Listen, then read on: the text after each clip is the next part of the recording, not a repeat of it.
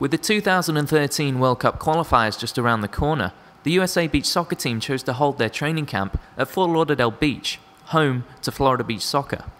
Yeah, today we played our club versus the United States national beach soccer team, an exhibition to help prepare them for the FIFA Beach World Cup Qualifier in the Bahamas. It was a great opportunity for Florida to host the national side and show the federation how the sport has grown in South Florida in recent years. As part of the training camp, the US took on Florida under-17 and men's sides. The US ran out winners in both games, but that didn't overshadow what a great experience it was for both the US squad and Florida players and fans. Yeah, the club started in 2010. We're the two-time defending North American champions and trying to be the first team to be the three-time defending national champions. Currently, Florida Beach Soccer has 3 representatives in the national team, including Aldo Bassano, Oscar Gill, and US team captain Francis Farbroff.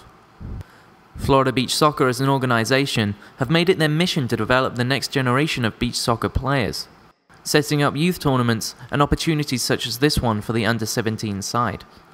As the sport develops in South Florida and more youth teams begin to form, you wouldn't bet against more Floridians representing the national team in the near future.